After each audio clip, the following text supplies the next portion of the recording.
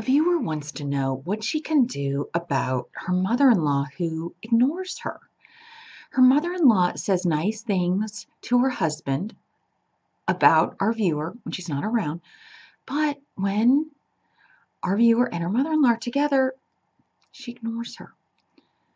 All right, and she wants to have a close relationship with her mother-in-law. What should she do? All right, change your goal because you may never have a close relationship. And I hope that that happens, but if you set out to make that your goal, you're going to be disappointed for a really long time, maybe. So instead, change your goal to, I just want to get along with my mother-in-law. So if you ever do have a close relationship, you're pleasantly surprised.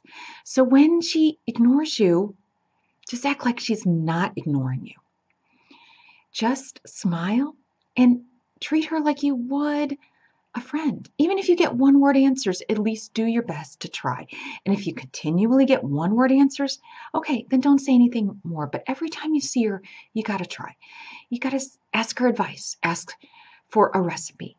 And she says yes, no, like that. Okay, say okay. Act like she's not ignoring you, like this is not happening because you don't want to stoop to her level, first of all. And also, you got to consider the source.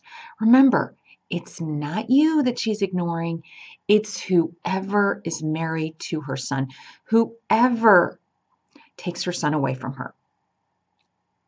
That is who she's ignoring. So if you take yourself out of the equation, I know that's hard, and you don't take it personally, it does make it easier. It really does. And so if you continue on this path of, hi, how are you doing? Gosh, I love your spaghetti and meatballs. Was that oregano you put in that? Yes. Oh, it was wonderful. And then you can go on to say about how you've tried to make spaghetti and meatballs, but it was never as good as her spaghetti and meatballs. And you continue every single time you see her. And then eventually you might be surprised where she actually will have a conversation with you. But if not, it doesn't matter because you are giving it your all. And you can never say, I didn't try. And you know what? She might just get to the point where this girl's staying around.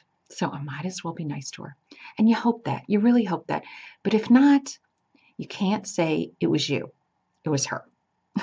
And you did your very best. And that's all you can do.